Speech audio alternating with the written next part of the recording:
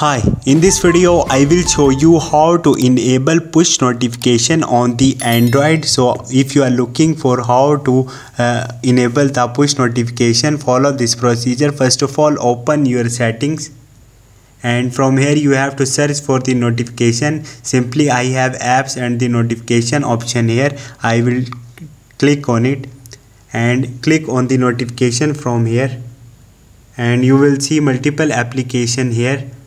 Simply you have to click on this see all from the last date, or you can select most frequent, most recent, and turn the toggle on like this for the application you want a push notification on your phone.